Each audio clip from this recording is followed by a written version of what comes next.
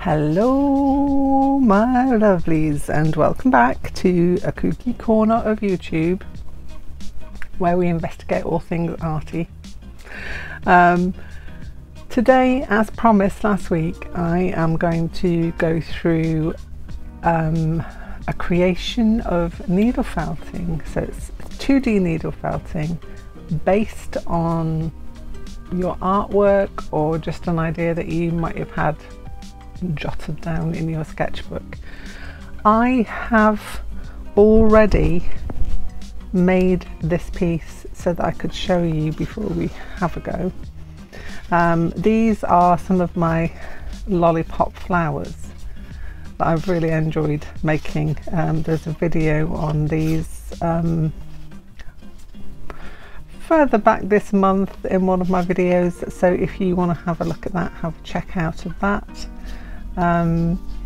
So these were my inspiration for the piece of flat needle felting and embroidery that I have done here. So not copying completely, but I could have if I wanted to, but because I kind of like to develop an idea, I have produced this piece, which is a piece of, as I say, flat needle felting and embroidery, in order to put my lollipop flowers into a different format. It's really simple.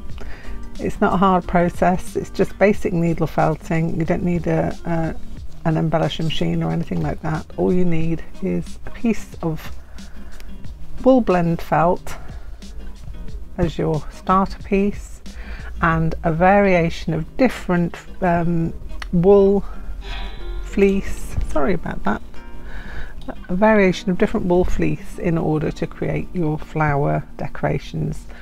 Once your basic needle felting part is done, then the embroidery part takes over, and none of these are hard or difficult to do. Really simple, and I'll take you through each one. You can see though how much a piece of felt does shrink when you are needle felting into it. So this is the size that this one was. I've cut them both the same size, and it does do a slight shrinkage, so let's put it on. Not a great deal, it's probably about ½ centimetre on either side, thereabouts. So it's not a great deal, but it's just something to bear in mind, because I think I cut these just slightly bigger than postcard size, so that they would be thereabouts postcard size when I'd finished, and I think I kind of achieved that. So just something to bear in mind if you were wanting an exact size piece.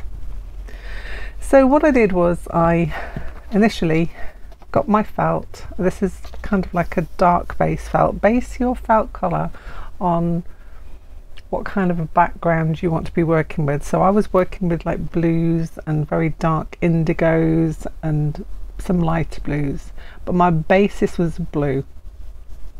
So I took this one as my base felt, which we're going to felt into.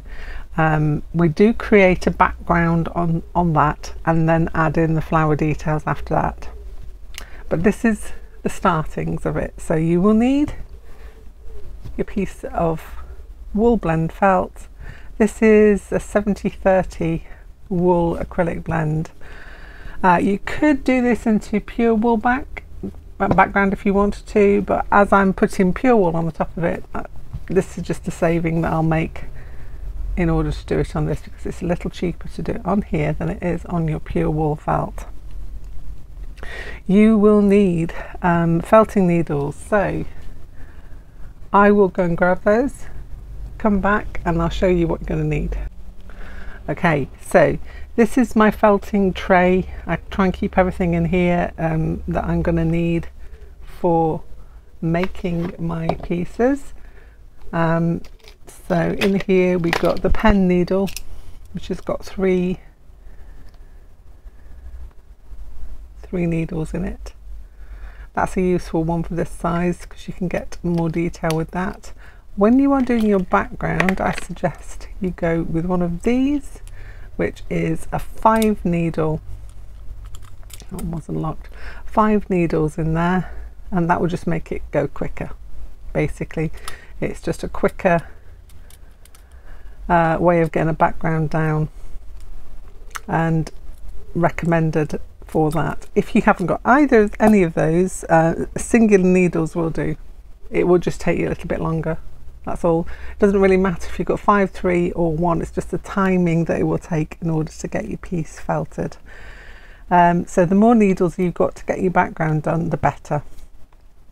The quicker, not necessarily better, it is quicker. Okay, so it's timing things that you need to consider. You want to get something done a little bit quicker so you can get onto the embroidery part. Go for your 5 needle or your 3 needle piece. It might be advisable to have a singular needle. So if you have got a singular needle, just for little details, if you wanted to quickly just, I don't know, say something was stuck out and you just wanted to pull it in and make sure it was needle felted down, then the singular needle is always handy to have, and I always have them hanging around on my desk anyway. So that's your basics. The other thing you're going to need is wool, and so I'm going to grab out some of the colours that I'm going to use for this, and I'll show you how we go about getting a base background fabric for us to put our flowers and embroidery on.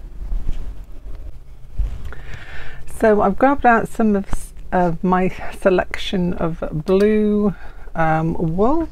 This is, let me have a little look, it is literally just a merino wool tops in different varying colours of blue, and in this case a little bit of black as well, to give me that really dark indigo look that I got in this piece here. There's lots of different bits in the background. I have also got my bit box, which Christopher is sitting on top of, so let me just move Christopher. Say hi, Chris. Here he is. He's sitting on top of my sewing threads and my little bit box of fabrics. This is where I put all my scraps. So I've got little scraps of felt. Never throw anything away. As I said, I am a womble, so throwing something away would be a no-no. You never know when that tiny little bit will come in handy. So I also got little bits like this that might give some kind of interest as well. But I'm just going to play with it, as I suggest you all do. Just a little play around with your wool, see what you've got. Okay, pop that to one side. I have got my needle felting mat, which is by Clover. This is the larger one of the two. They do 2 different sizes. They do a smaller one, this and this size, which is a little bit bigger, and just probably just the right size for our piece. Obviously you're going to have to reposition it, but you need to take it off at certain points to get rid of, not to get rid of, but just to pull it away, to pull it free from the bristles. So yeah. So the first thing I'm going to do, position it centrally, because I want to see where I'm going to lay out my pieces. So to start off with, I'm going to start, actually I've got a little bit of this as well, which went in nicely. So to pull apart your fibres, you want to kind of separate it out a little bit, because it comes in like a coil, should I say. So you want to separate it out. We're not going to use all of this, we're not going to use very much at all of either one, and literally gently pull apart. If you try and pull them apart, pulling really hard like that, let me show you. If I try and do that, that's not going to shift. They just lock into each other even tighter. So what you need to do is separate them out, gently put some pressure on either side, doing it slowly, and it separates out into a nice piece that you can use. So I'm going to take a few bits off of either of these pieces, and any that I have left over will go straight back into my bit box. I'll pull that bit off there. And this lighter blue is quite nice to have in as well, although I have got some in my bit box here that I could use. So let me pull some of that out, rather than, it's a little bit lighter than the one I've got here, but that will do for the amount that I actually need. And then this one's quite a nice one, so I've got some of that, yeah, I've got some of that. This is the darker one. This is more of a midnighty navy blue. That's there. And some black. Some of this. I always uncoil the wrong end. Do you find that as well? When you want to uncoil something, it's always the wrong end that you grab hold of. It's a natural trait that I have. I'm always able to find the wrong end of things. So I'm going to pop all these back in my bag.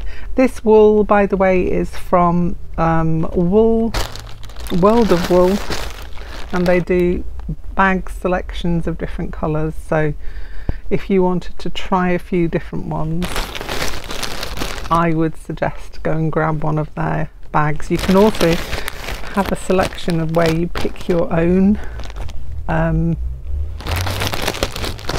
selection, so you can select whichever ones you wanted. Okay, let me pop that to one side. That's what I use when I'm doing 3D pieces, so that it doesn't all go into the needle. So take that away. Okay, so my first bit is going to go down the bottom here. I'm just going to gently lay it across the base. This is why we use a base that matches the colour of your fabrics that you're going to use, because if there are little bits, it's not going to show through, if you see what I mean. If you have if you needle felted that in, it wouldn't look bad because you've still got a blue background, and then you could just build on it. A bit more of this. Actually no, let's go this one. This is a bit like the collage, where you can pick and choose where you want pieces to go before you actually start to lay them down. And where's that blue again? With this as well, you can take it in different ways. You don't have to go the same way.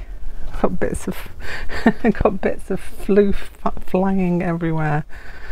This is a Corriedale. This is a bit that I had in my bit box, so I'm going to pop some of that on as well. And where should I put a little bit down there, like that? So you can see we're just building up some layers onto our base, and you just applying them where you think you want them to go. This again is maneuver aroundable. You can change where things are as you go along. I have got a little bit of this in mine somewhere, so that's going in as well. We'll bang a bit of that in. Technical term that. And I had some of this nice turquoise one, which just adds a little bit of something. You can get part of it that you actually like. I like this bit here. So again, same principles of trying to separate it out, gentle pulling until it separates. So I'm going to have a bit of that. I'm going to put that over in the top corner. I'm going to balance it out a little bit down here, having some there. Okay, so I'm going to say, you can see I didn't really use hardly any of the wool I pulled off, so it really is economical. You don't use a lot to start off with. So do not worry about it going over the edge. That's something we can sort out as we go along. Helps if you take the lock off. And all I'm going to do now is spend a few happy moments locking this down, felting it down into the base fabric.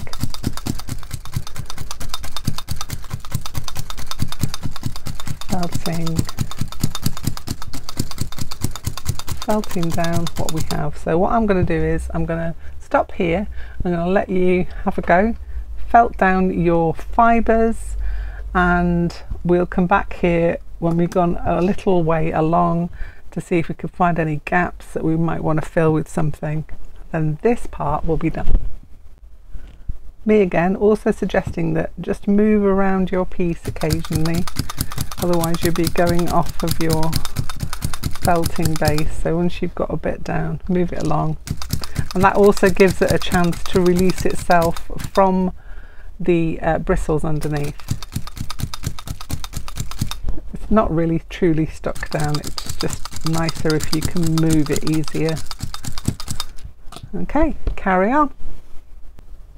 Okay, so I've needle felted this down to a stage where we can have a look at it and see where we're going.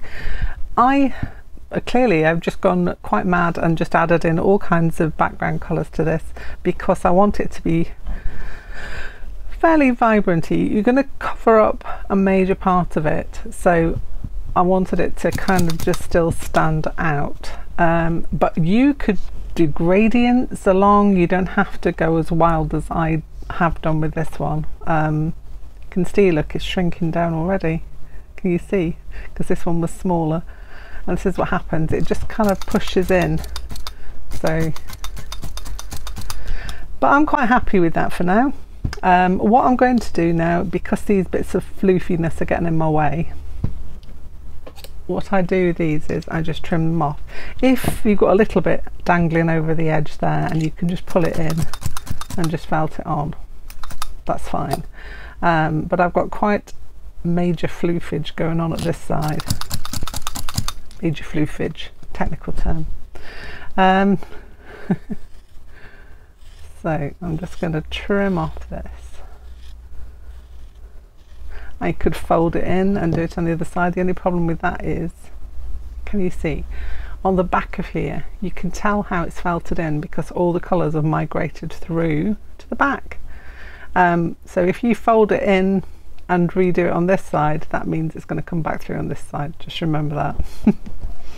So my preferred method is just to give it a quick haircut. And these bits never go to waste, apart from these tiny little bits here. I do put them back into my bit box to reuse. So if I've got some little bits of floofage that are worth keeping, I just stick them back in the bit box. So this gives us a clearer perspective of what we have on our base. Get rid of these floofy bits before they blow everywhere.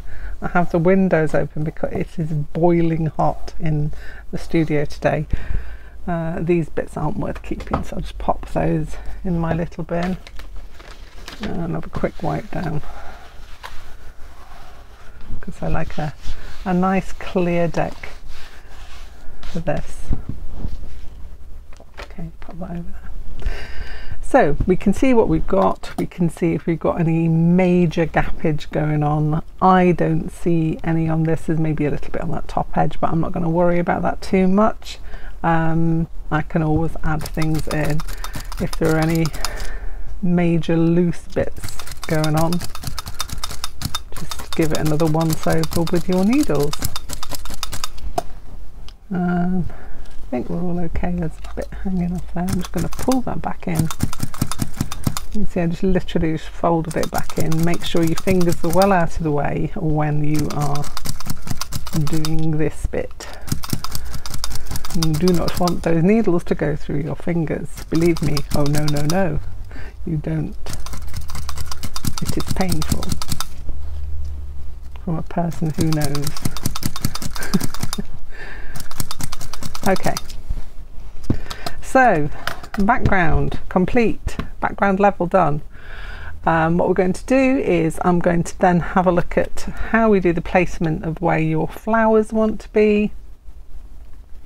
And then I'm going to split this into two parts. So on the Friday video, we're going to go into the embroidery part of this and the detailing. So this bit is going to be background piece, which we've done. We're going to do the flower placement and basically where we're going to put the leaves. And then on Friday we'll do the embroidery embellishment part.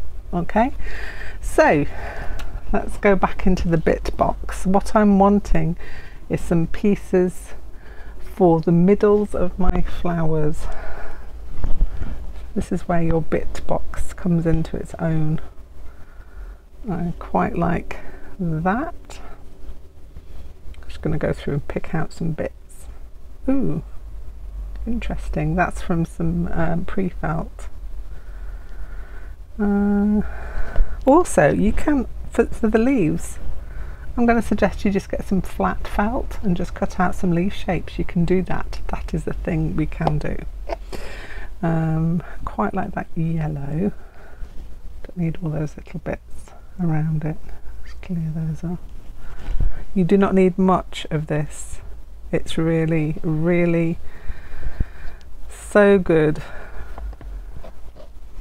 for not eating into everything that you have. I might actually use that as one of my flower bases because I quite like that.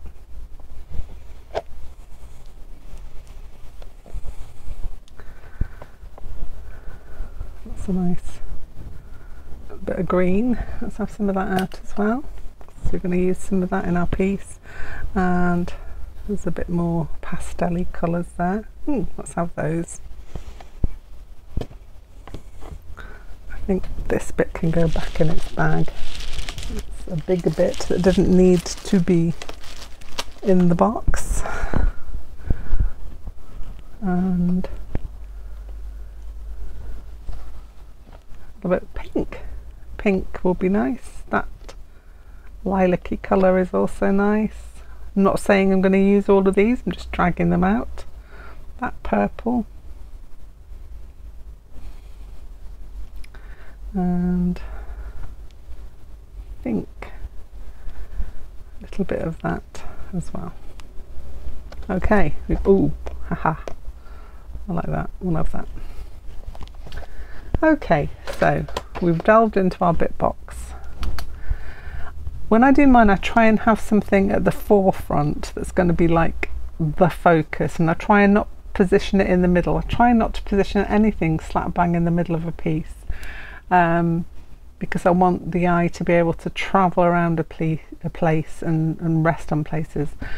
If you look at my embellishment, I've picked out a couple of them. That one especially it's gone to town on that one because that's going to be the main feature of my piece, so I've given it everything. Other things have got like little French knots, and you've got a few sequins dotted around, but that is the main piece, so that's got a lot of the attention. I've added detail into other pieces, but you do need little places where I can rest in between times before it goes on to different places. Just a little bit of background setting information there.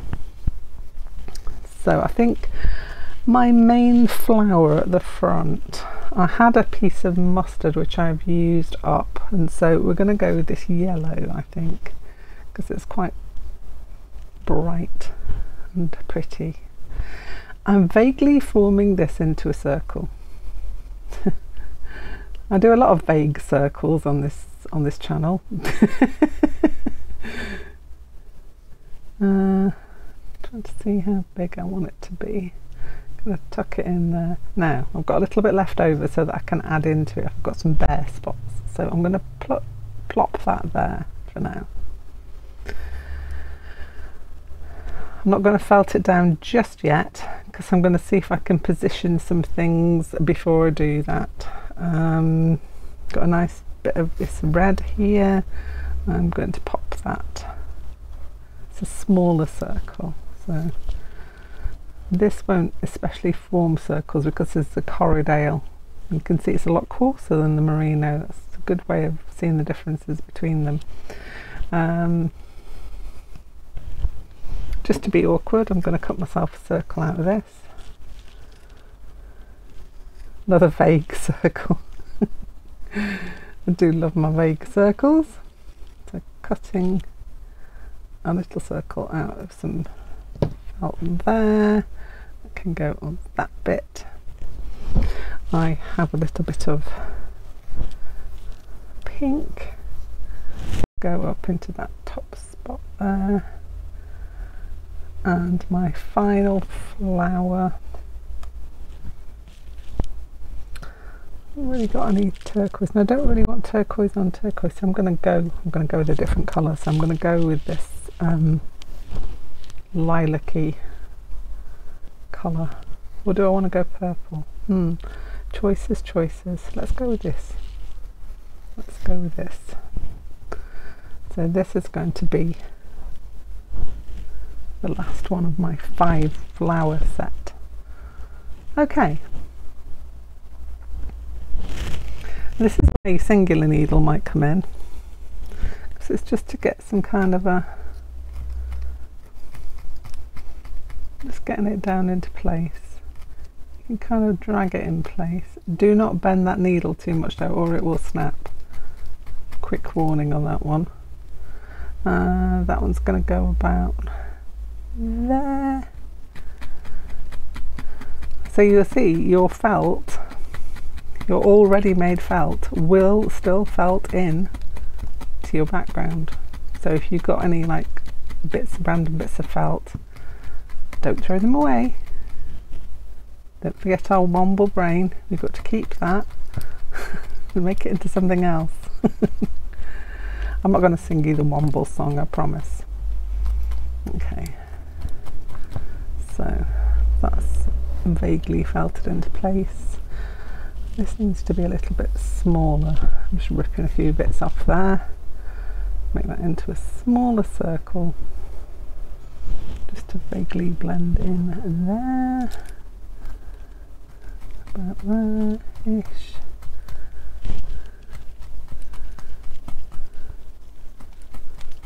A vague circle. And finally, on the prep bit, just a tiny little pink circle up in the top corner. Actually, ripping it out and moving it along a bit. I don't want it to be in lines especially, I want that one to be further that way. Further down. There. Kind of getting it into a vaguely circly shape. Okay. Once you've got your things in place, come in with your big boy needles and give that a good bashing down. Making sure just to move things back in if they start to go astray.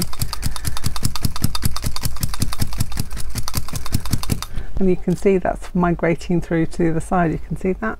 See the colours on that? That's going through, so that's all well and good.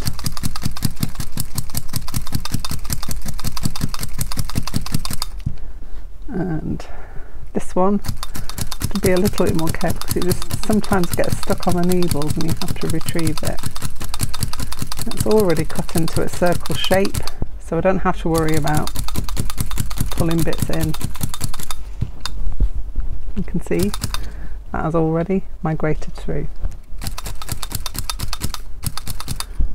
That will work with any kind of felt, so if you've got a wool blend mix, if you've got a wool felt, a pure wool felt, or if you've got an acrylic felt, you can still use it for your needle felting. Okay, this is always the one that's a bit unruly. What you can do is kind of just floof it out a bit. Make sure you've got your vague circle going on for the centre of your flower.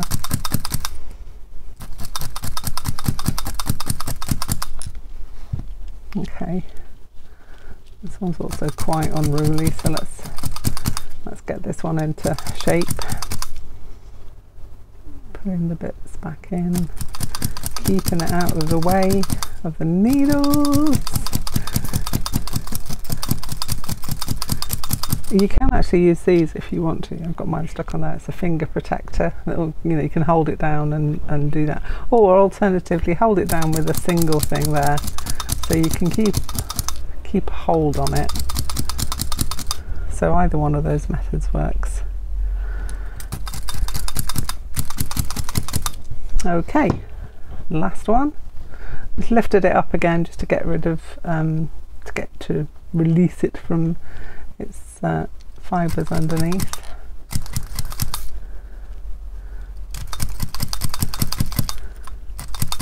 That in. I think I need a little tad more just in that corner to get the full Monty. So you can add in, if you've got any gaps, if you don't like the gaps, add in some fibres. So we have our basic circles down. What you can do now as well is add in a contrasting colour into the centre, which I have done on all of these. So for my yellow one, I'm going to go with a little bit of this red, and I really do mean a little bit, okay? So position, gently Bentley, getting that into place. You can actually do this with your singular needle. I'm going to give it a floof there. So that's all down. This bottom one has got some purple in it, so I'm going to stick with the plan. Little bit of purple, gently in, shaping it in, and bring in the big boy.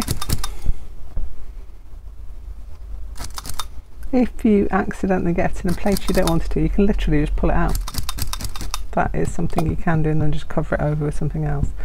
This one's got a little bit of yellow, so I'm going to get a little bit of yellow. It's not quite as bright as the one on my original, but I'm quite liking it. I like this pale yellow. I can't get quite enough small. That'll do me. Okay, so let's get you in gently to start off with, so that you can reposition where your centre circle goes, and then in with the big boy. You could even use your pen tool for this one and just get that one in place. And this one, because it has purple, I'm going to go with a little bit of this blue. It's a brighter blue. So, vague circle. Just going in with the pen tool here. Get my centre in.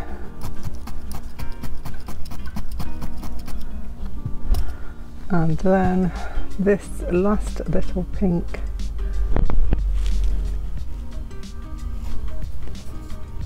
is going to have some purple in the middle of it there.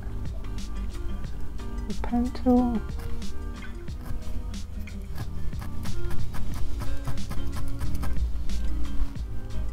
And there we have the first bit all done. So you've got your background, you've got your main flower circles all in place. I'm going to leave it there for now, and then I'm going to be back on Friday with all the decoration parts that you'll need to make the rest of this work. Have a great week. Don't melt in the sunshine. Make sure you stay hydrated, and I will see you on Friday. Bye for now.